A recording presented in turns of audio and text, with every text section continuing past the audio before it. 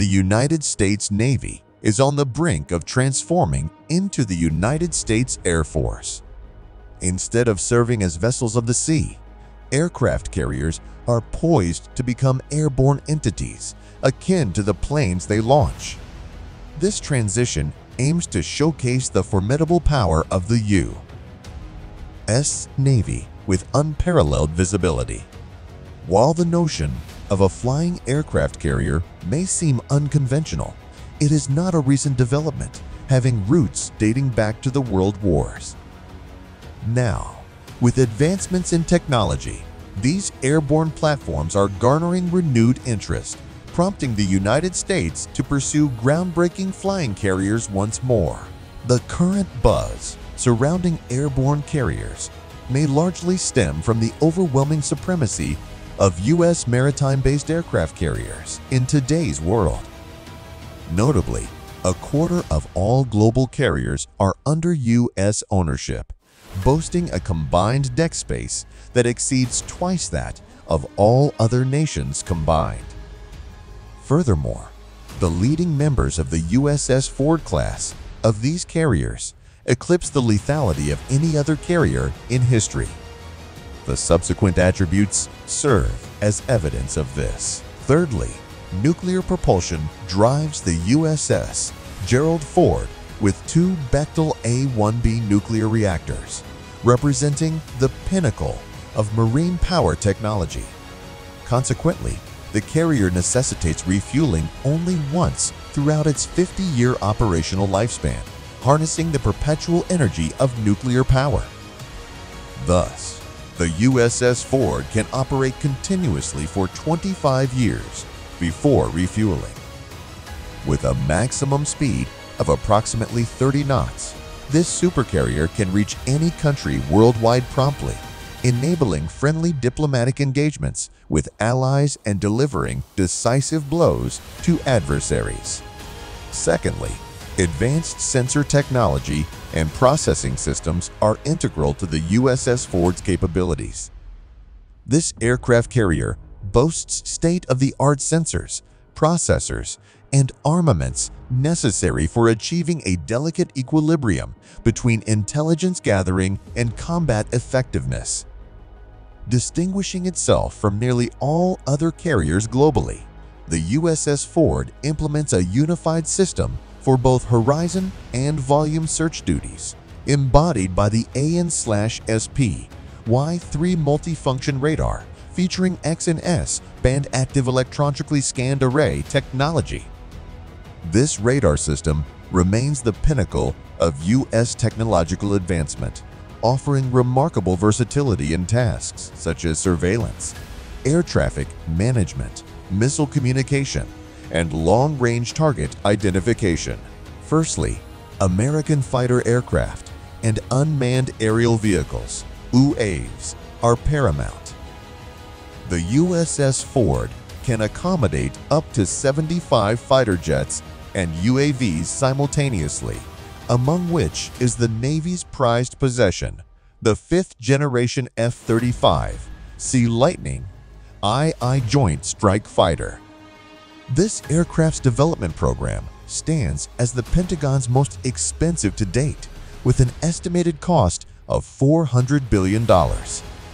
Such a substantial investment has resulted in a fighter aircraft capable of fulfilling a wide range of roles, including close air support, vertical takeoff and landing operations, and various other missions, solidifying its position as the Navy's primary choice and a cornerstone of military strategy.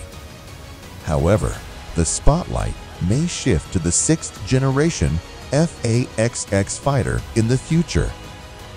Nevertheless, the USS Ford is already equipped with the necessary technologies to accommodate, launch, and retrieve this next-generation fighter when the time comes. These capabilities, alongside others, contribute to the U.S.'s unrivaled dominance at sea.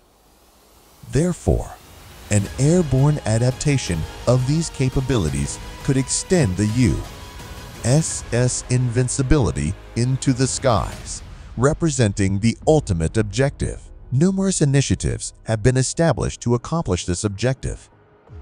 While actual flying carrier concepts might not possess the dramatic flair of Marvel's SHIELD helicarrier, they represent the closest approximation achieved in the past century. Reflecting on history, this journey takes us back to the era of airships. As early as 1917, experiments involved aircraft suspended beneath airships, dubbed microfighters. Initially serving as defensive assets for airships, these airborne craft witnessed a shift in purpose with the decline of airship popularity. Consequently, diverse flying carrier programs emerged, each showcasing unique characteristics. Boeing 747 Airborne Aircraft Carrier. In the 1970s, the U.S. Air Force explored the concept of transforming one of its massive aircraft into a flying aircraft carrier equipped with parasite fighters that could be deployed and retrieved mid-air. Competing for this role were the Lockheed C-5 Galaxy and the Boeing 747. Boeing surged ahead by highlighting in their proposal the superior range and endurance of the 747 when flying with a full payload of an impressive 883,000 pounds. Consequently, the 747 could accommodate up to 10 microfighters simultaneously.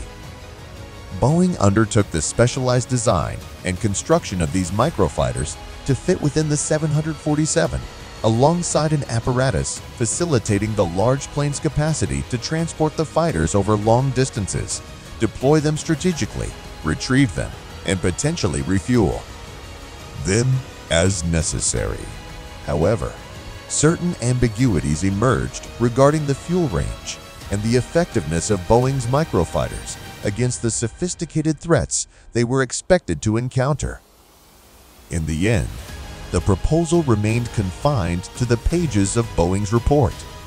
Nevertheless, the report affirmed that, notwithstanding the hurdles, the concept, while potentially expensive, was indeed technically viable. Atomic-powered Lockheed CL-1201. Lockheed, committed to pushing boundaries, opted to develop a colossal flying aircraft carrier comparable in size to a conventional one. This aircraft, or flying carrier, would weigh an astounding 5,265 tons and rise as high as a 14-story building. To achieve flight for such a massive structure, the design incorporated a 1,120-foot wingspan and a 560-foot-long fuselage, equivalent to 2.5 Boeing 747 spliced end to end.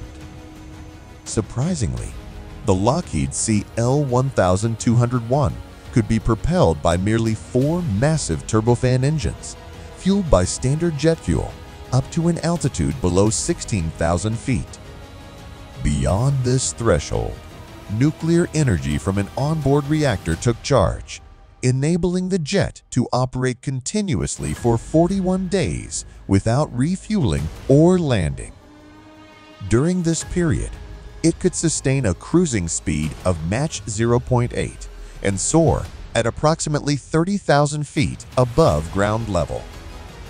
Manned by a crew of 845, it could deploy 22 multi-role fighters and accommodate a repair hangar. However, the astronomical costs and extensive labor required for production and maintenance likely contributed to its failure to progress beyond the proposal stage. Nonetheless, its conceptualization remains a historical curiosity that continues to attract global interest. The B-36 Peacekeeper. Another aircraft earmarked for enhancement to accommodate microfighters was the B-36 Peacekeeper strategic bomber. To deploy its microfighters, the McDonnell F-85 Goblin would be utilized, with capacity for up to 4 of them. In the 1950s, the B-36 was the preferred choice due to its immense size and weight. With wings spanning 230 feet, it surpassed even the B-52 Stratofortress, solidifying its status as one of the largest aircraft ever to grace the skies. Laden with fuel and weaponry, its weight soared to a staggering 410,000 pounds, highlighting its remarkable capabilities. Despite these impressive specifications, the B-36 never saw combat action. Although initially intended to bolster the US's ability to efficiently bomb Berlin, the conclusion of World War II rendered this ambition obsolete. Subsequently, the Air Force contemplated repurposing it as a flying aircraft carrier. However, this idea failed to materialize as advancements in mid-air refueling significantly extended the operational range of various aircraft, diminishing the significance of the B-36 Peacekeeper's capabilities. Lockheed C-130 Hercules. In contrast to endeavors from the 1900s, the U.S. has recently turned its attention to a novel flying carrier initiative. Since 2015, the United States Defense Advanced Research Projects Agency, known as DARPA, has been exploring the possibility of utilizing a modified Lockheed C-130 Hercules cargo aircraft to deploy and assist Dynetics X-61 Gremlins unmanned aerial vehicles as microfighters. Upon completing their tasks, these microfighters are retrieved using a unique air recovery method, employing a drogue-like receptacle and docking technique. Trials are presently underway at Dugway Proving Grounds with International Air Response, providing the contracted C-130A. In January of 2022, DARP successfully conducted a test, launching an X-61 Gremlin UAV from the C-130's bay. If the trial achieves success and the aircraft carrier is officially commissioned, it would empower the U.S. to dispatch drones from mother ships while remaining beyond enemy air defenses. This capability would allow the drones to engage targets before returning to the vicinity of the mothership for recapture and transportation, back for maintenance or repairs. However, not all tests have yielded positive results. Despite one test confirming the drone's deployability by the C-130, the drone itself ended up being destroyed due to a parachute failure after an hour-and-a-half of flight. Nonetheless, this issue is likely an easy fix that can be addressed in subsequent tests. With this setback resolved, the program will proceed as planned, paving the way for the emergence of similar initiatives and ultimately granting the U.S. the capability of a supercarrier in the sky, complementing its already formidable fleet of aircraft carriers. Experts suggest that subscribing to this channel and liking this video would further enhance the power of this fleet of aircraft carriers and flying carriers. Remember, this advice comes from experts, so please consider doing so now. That concludes this video. Thank you for watching.